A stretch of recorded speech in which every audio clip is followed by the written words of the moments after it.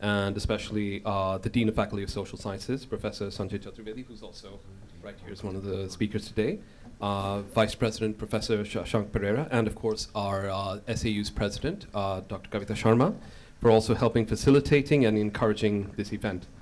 Of course, I also wish to thank Professor Lisa Wedeen for coming all the way from Chicago to Delhi to participate in today's event and to participate in 2 more events she has scheduled at the South Asian University. This event actually is part of a series of 3 events, and it is perhaps the first collaboration between the Faculty of Social Sciences and the University of Chicago India Center. Let me try and situate today's event very briefly and very quickly as well. Area studies constitutes an important component of social sciences, humanities, and policy. As someone trained in social anthropology, for example, I was often identified first and foremost as a South Asianist, and later, of course, one specified which kind of anthropology one was interested in. Area studies is actually a long and complex history, of course, in the West. And yet one could also point to other sort of perspectives and periods, such as, and I'm thinking of the medieval Middle East and looking at writers like Ibn Khaldun or Ibn Battuta, or even Chinese travelers' accounts as offering their own perspectives on what now we can consider area studies. In recent years, a conversation has begun in our part of the world in different forms, of which scholars like Professor Chaturvedi here, of course, has been extremely involved.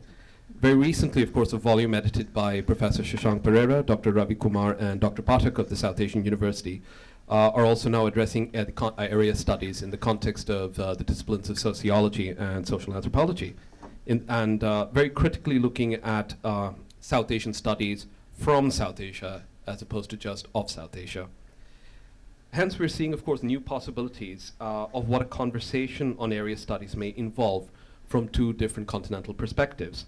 And it is this, we welcome you all to a panel discussion on the question, do area studies matter? Let me first introduce our panelists of the day. Professor Lisa Wedeen is the Mary R. Morton Professor of Political Science and co-director of the Chicago Center for Contemporary Theory at the University of Chicago.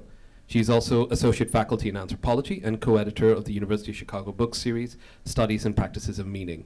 Her publications include 2 books, Ambiguities of Domination, Politics, Rhetoric, and Symbols in Contemporary Syria, and Peripheral Visions, Publics, Power, and Performance in Yemen.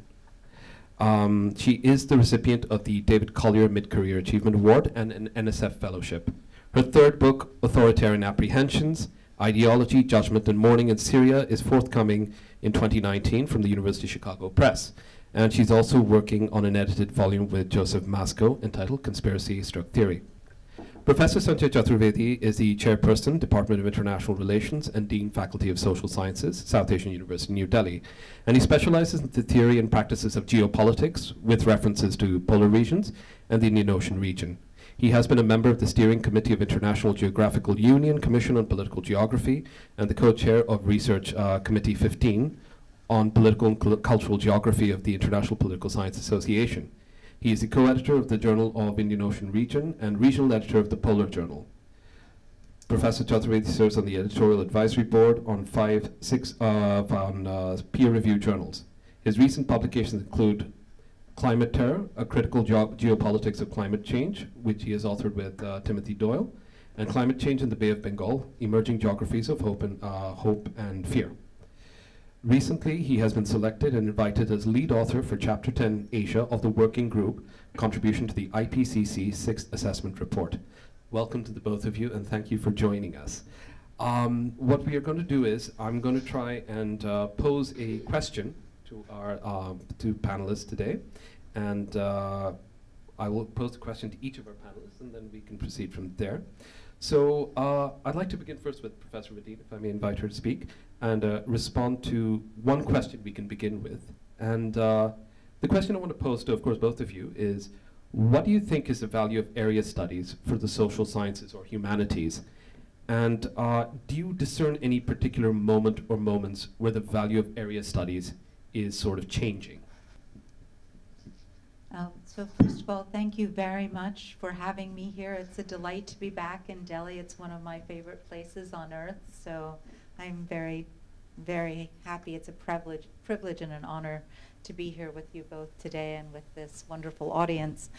I wanted to start by thinking about the latter part of your question, and Ankur, and to think a little bit about periodizing area studies. So the emergence of area studies programs in the United States, the place I know best, corresponded with the consolidation of American social science between the 1930s and the 1950s.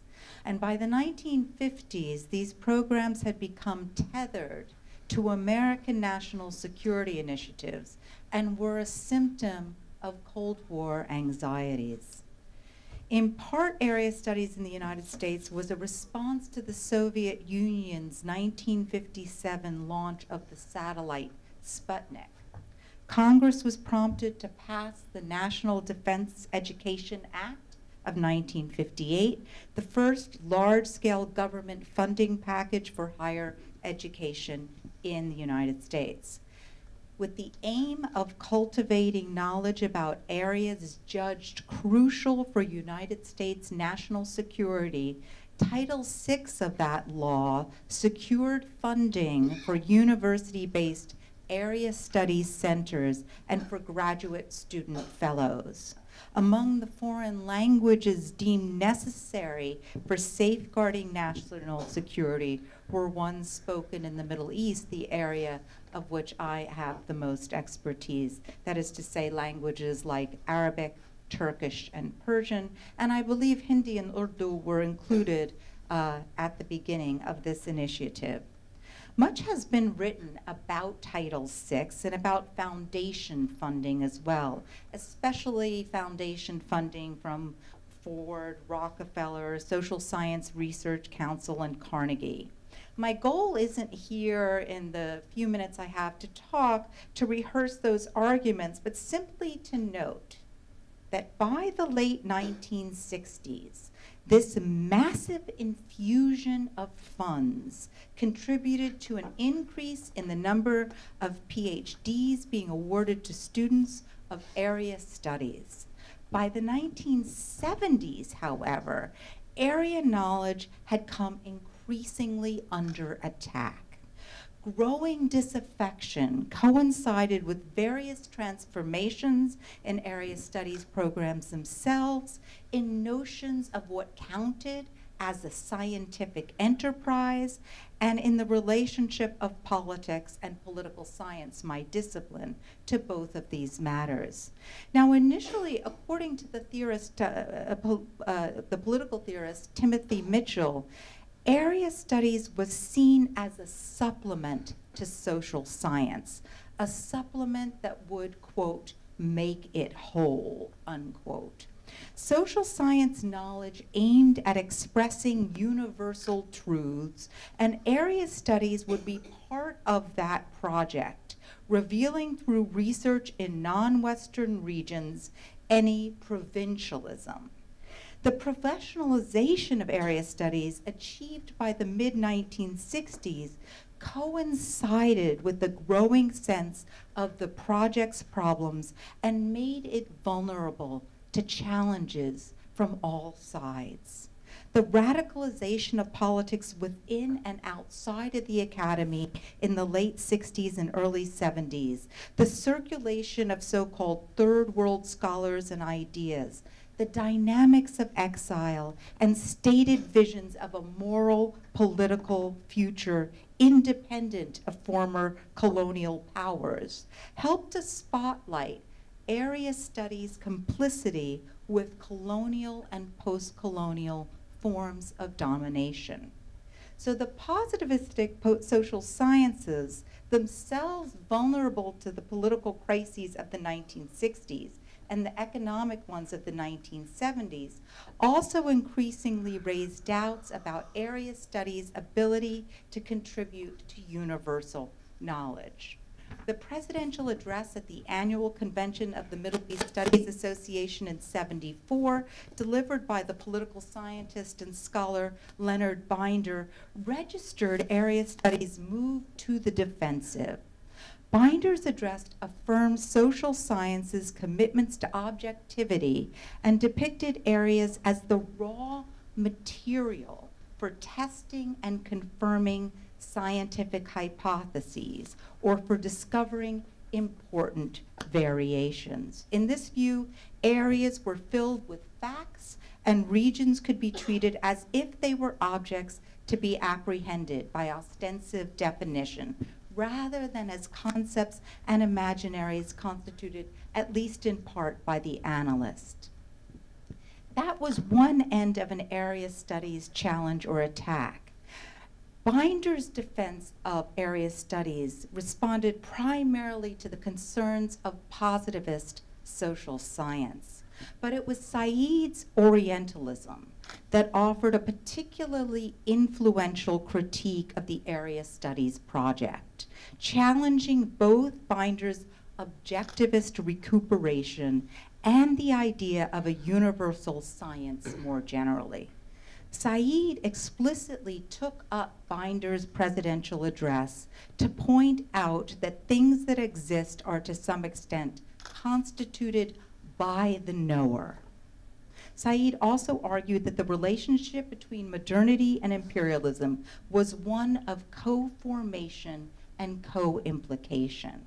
He therefore placed an analysis of empire at the heart of studying the modern and invited scholars to shift attention away from the Orient to the ways in which it had been studied and constructed. So Said's intervention was both a product of an increasing turn towards epistemological reflexivity in the social sciences and generative of further developments. His specific commitments to the Middle East helped to transform how that region in particular was viewed as an object of study and as an area vulnerable to great power intervention. So by the late 1980s and early 1990s, with these intellectual moves afoot and the Cold War coming to an end, area studies lost some of its luster. No longer beholden to Cold War national security concerns and under fire from anti-colonial scholars whose attunements to the power-knowledge nexus marked an important shift. In other words, area studies has been made vulnerable to charges both of insufficient scientific rigor and relevance from positivists in the social science tradition while being criticized as Orientalist by post-colonial theories. It has been attacked by both sides. So one of the invitations tonight is to think, how much do we want to recuperate area studies? How do we bear the brunt of those challenges to it that basically animated at least the American Academy in the 1990s? Thank you so much, Lisa. And some really interesting ideas that are sort of coming up, and also a revisiting of some of the earlier kind of history of which area studies sort of emerged in the North American University. I will now turn to Professor Chaturvedi, and if I can pose the same question to you as well. Thank you so much, Dr. Datta. What a privilege and honor it is for me to be here this evening. Very grateful for this invitation and the opportunity of sharing the dais with Professor Wedeen, whose work I have read and admired for a long time. And I'm very grateful also to Aditi Modi, this wonderful Chicago center of yours, my first visit. And I'm absolutely delighted and privileged. The question that Dr. Datta has posed, I think it's a very intriguing question because as a student of scholar of geopolitics, and particularly both classical versions of geopolitics and critical geopolitics, I'm deeply interested in the politics behind the production of geographical knowledges and how they frame spaces and places. The first question that comes to my mind is rather sort of naive kind of a question, which is that what is area? Why do we use the term area studies? Why not study of a region or a sub-region or the study of a continent? And I think the answer came quite explicitly from Professor Wedeen's very insightful statement that area studies are historically contingent, in the sense that there are various traditions, diversity of traditions in which these narratives of area studies could be located. And one dominant tradition, geopolitical tradition, is the Western geopolitical tradition. I would even go back to that particular moment in history. And I think this point has some bearing on our contemporary conversations on area studies, where American critical geographer John Agnew reminds us that it all began with the modern geographical imagination, which of course led to the colonial imperial projects of all kinds. And he reminds us that the very first epoch of geopolitics was that of what he calls civilizational geopolitics. And he draws our attention to one of the greatest, what he calls the conceits in geography, where we look at Europe and Asia as two continents. And he reminds us that the boundary between Europe and Asia was in fact a cultural boundary. So I think the question of boundaries and identities also lies at the core of what we call area studies.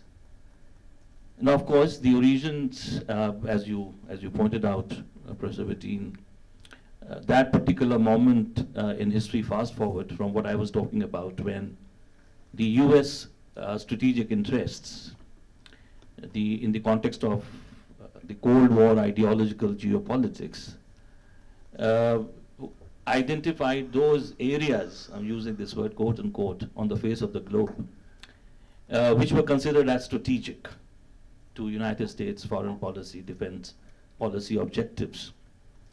And here comes, I think, something very interesting that, and I think that draws our attention to two sets of considerations. One, of course, is the politics of knowledge, and also the way in which the discipline of international relations evolves through all kinds of divorces, particularly divorce from political theory and comparative politics, and the way it interfaces then with international relations. And the second is more conceptual, theoretical kind of interest in three notions. One is space, the second is scale, and the third is knowledge power. When knowledge power is, and Dr. Datta's question, the second question is also interesting, that can we identify certain moments in history when we start rethinking, revisiting this question of area studies? And I think one such moment is the moment of interregnum, when we see a number of transitions and transformations taking place, where power shifts. And I think going back 500 years ago, John Hobson's classic work on what he calls the East as the cradle of globalization, that probably was one moment. And fast forward, we look at the post-Second World War, and now we look at another moment of interregnum, when power shifts, but correspondingly we do not see shift in ideas. I mean, a point which Professor Amitav Acharya, in his quest for non-Western international relations, has also pointed out, that these are the moments when we see a great deal of cartographic anxiety in the air, when we see that there is a lot of disorientation on the part of foreign policy establishments and defense establishments. So the question then again comes to my mind is that, of course, when we are talking about area studies and we are looking at this politics of knowledge, one thing is very clear to me, and that is that locations matter. Even today, despite globalization, and perhaps because of globalization, locations have become extremely important. And if you look at the labels that were being given to these areas, you also see some very interesting shifts. Of course, those shifts have taken us to something which probably we'll discuss a little later, which is the new cartographies and what kind of area studies are we going to talk about in the 21st century. But what is very interesting is that South Asia, Southeast Asia, these were the outcomes of the geopolitical partitioning of the globe that came from very hegemonic locations on the face of the globe. And interestingly, and perhaps rather intriguingly, we here in South Asia also have something called South Asian studies. Of course, when there was this narrative of Asian studies in the United States, we knew that at that particular moment, or for a very long time, the focus was far more on China than on India. Now, given our location at the South Asian University, we have become increasingly aware of the fact that when you become an object of area studies and when you try to be a subject of area studies, it makes a huge difference. Because on the one hand, you become aware of the politics of reductionism. On the other hand, you become deeply interested in having more details in order to question the kind of labeling that goes on. So I think area studies, if it can be a tool to dominate, differentiate, and perhaps even discriminate, then the urge for area studies can also acquire very different kind of forms and quests. So I remain interested in the question of when we say, what is the value of area studies? Value to whom? You know, who is interested in area studies? For what kind of reasons? What kind of purposes? What are the agendas and what are the interests involved? Thank you very much, Professor Chaturvedi, for your intervention, and especially about bringing the question of power and knowledge, which is also coming up in Professor Wedeen's point as well. I was wondering then if we could just move to another question, but also I'm interested in keeping in mind also to some extent the contingent history of area studies. Clearly both sort of in the West and in North America, and also what we're seeing emerging now in the context, of course, South Asia, or perhaps one could say even in India, in that sense. For me personally, I've often felt at one level a kind of, as I mentioned earlier, I came from anthropology, and I studied in a department where you identified yourself as what your area studies was. As students, when we organized our own seminar sessions, it would be the South Asia seminar versus the Africa seminar, versus the Middle East seminar, which a friend of mine then renamed as SWANA, the Southwest Asia North Africa seminar, because that's more accurate. And the Africa seminar then broke into South and East and Central Africa. And in the South Asia seminar, we were constantly fighting among ourselves as to why were most of the papers on India. And you would sort of have one paper from Pakistan or Bangladesh as the token South Asian.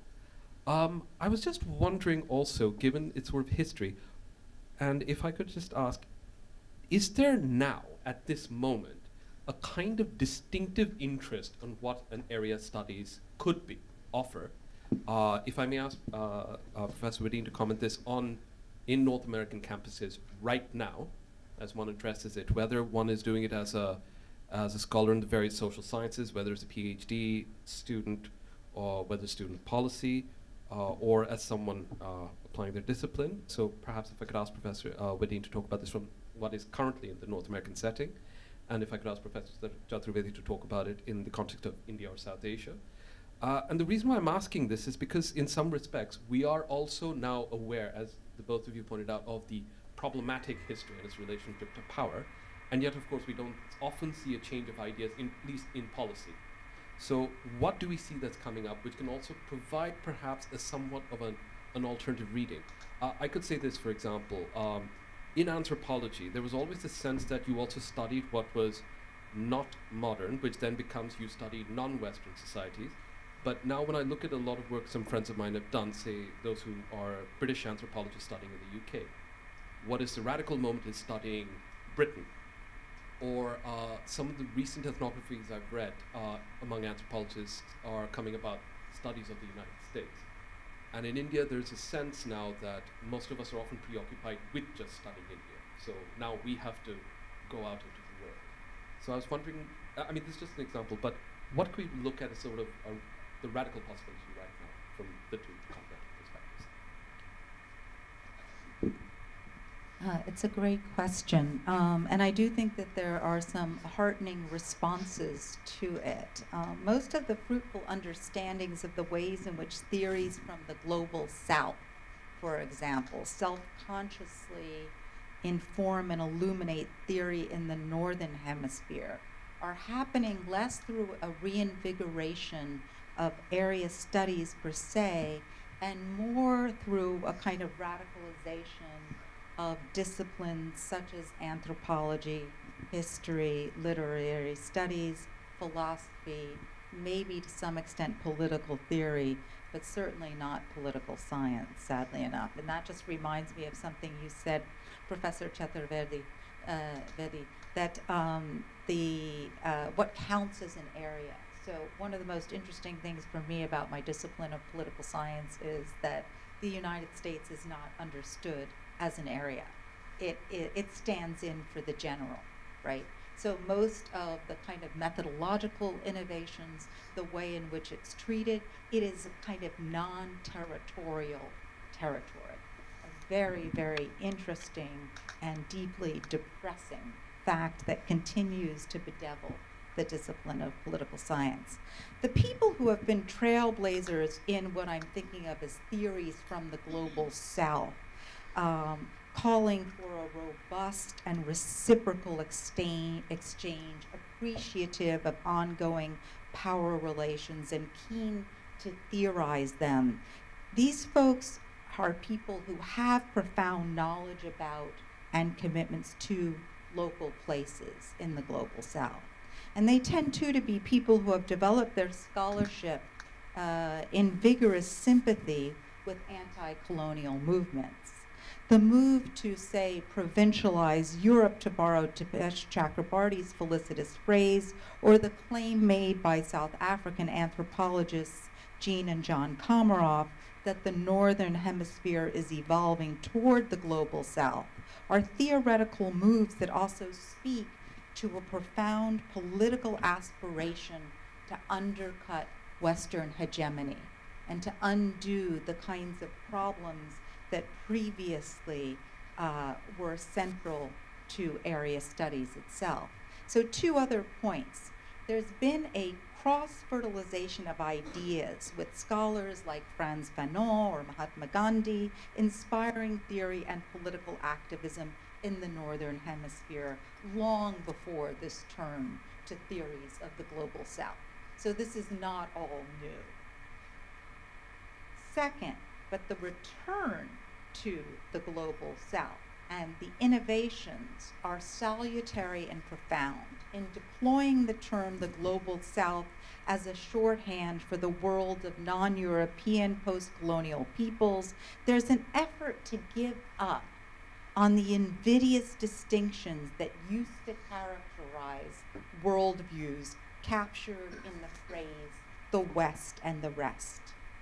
Whereas the Southern Hemisphere used to be coded, I need not remind you of this, as backward, was made synonymous with underdevelopment, unorthodox economies, failed states, and nations fraught with corruption and poverty. The Northern Hemisphere was that half that generated theories about and positioned the South as a problem in need of intervention.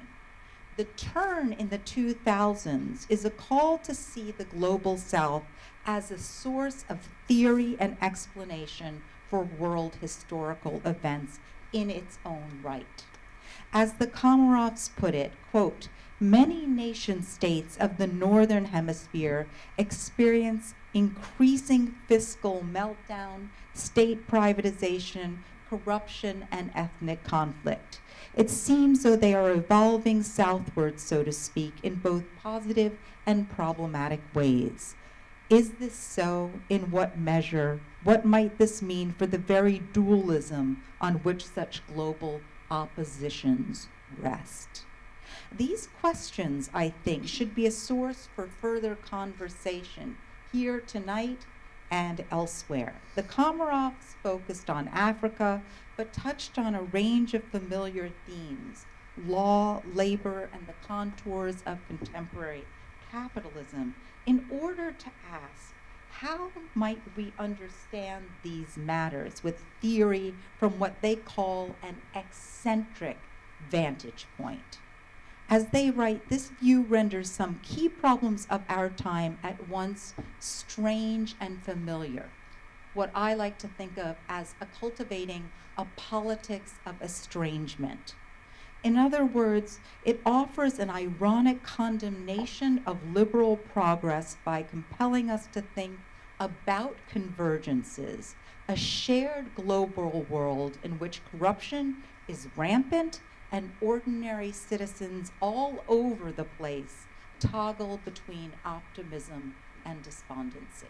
That's what I see this kind of turn towards the global south, not as an object of scrutiny or inquiry, but as a co-interlocutor in trying to build better, more capacious, more provocative theory for the future.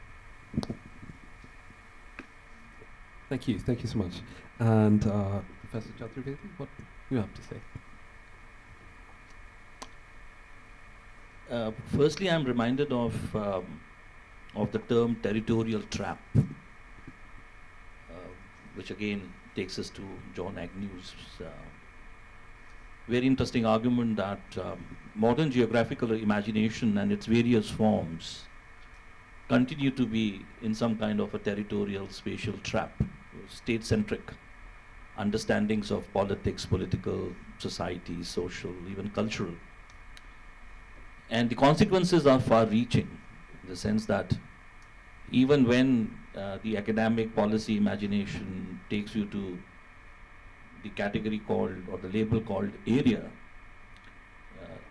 there's not getting away, no significant getting away from a very state-centric understanding of politics and political. The second is that I fully agree that today when we talk about the crisis of area studies, especially in India, we are talking about, if crisis might sound like a very strong word, but let us be reminded of the fact that more recently in India, a number of area study centers have been closed down. Let us also remind ourselves of the fact that in April 1963, UGC had set up a committee which was headed by one of its members, B. Shiva Rao, to suggest a scheme to promote area studies in Indian universities. And the idea was, the purpose was that there would be these area studies centers which will engage in policy-oriented research. Because again, as I said, that locations matter, and in that post-colonial, post-partition context, India's foreign policy establishments also had a particular understanding of strategic geographies of India's internal, external, India's foreign policy engagements. And the idea was to understand those regions with which India was going to engage. What surprises me a good deal is that when we started area studies programs in India, we failed to be innovative in the sense that we were still using those names and those labels to through which India had been perceived, through which the Indian subcontinent had been perceived. We still established Latin American studies, we had Central Asian studies. From one perspective, perhaps there's nothing wrong with it, but from a more critical IR perspective, one can see that at that particular moment, perhaps we were not theory makers, we were still theory takers. We were map takers rather than map makers. Something was happening at that particular moment in time, in the post-colonial moment. Maybe cartographic anxiety, Shankaran Krishna's well-known observation, was also at work. And today, again, you find something very interesting happening here, which is that the cartographies, the fixed geographies and the boundaries of these areas are changing and changing very fast. To give you one example, and see how area studies then, particularly when you talk about policy relevant area studies, how they feed into and are fed by the mental maps of the foreign policy establishments. We were not talking about look east for a very long time. We were not. Our understanding of India's eastern neighborhood did not travel very far because the Cold War mapping, the Cold War cartographies had become so dominant. Today, we find, and I think that's a good awareness, good realization, and perhaps that also explains what I said, quote unquote, this crisis of area studies in India.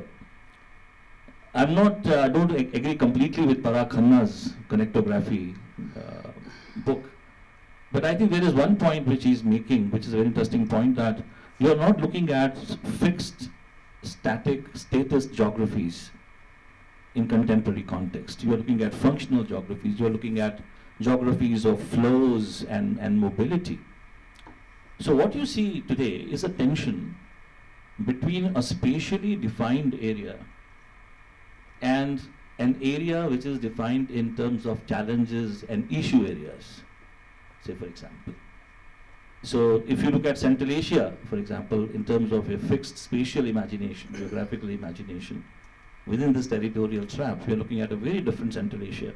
But if we are looking at Central Asia in terms of the functional geographies of India's quest for energy and energy security, you are on a very different page altogether. Now, on Global South, my submission is that I think it is important to realize, as we now imagine new area studies in more contemporary context, that there is a very complex geography and history to Global South itself. I mean, Global South can be a very useful category to question all kinds of biases in international relations, both in theories and practices. But Global South should not become a label or a category which then homogenizes a very diverse reality. It could be a site of emancipatory politics. It would be a site of more critically informed international relations, moving away from state centrism. So I think that, in my view, is a very important distinction. I continue to use the term Global South even in my own work on climate geopolitics, but being aware at the same time that perhaps there is something else that is going on. While questioning Orientalism, while questioning some of those racist geographies of international relations, it could well be that we are also internalizing some of those geographies within what we call today the Global South.